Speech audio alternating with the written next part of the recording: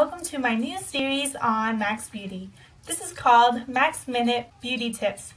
And these type of videos are where I'm just going to give 1-minute beauty tips for your busy lives in order to learn something.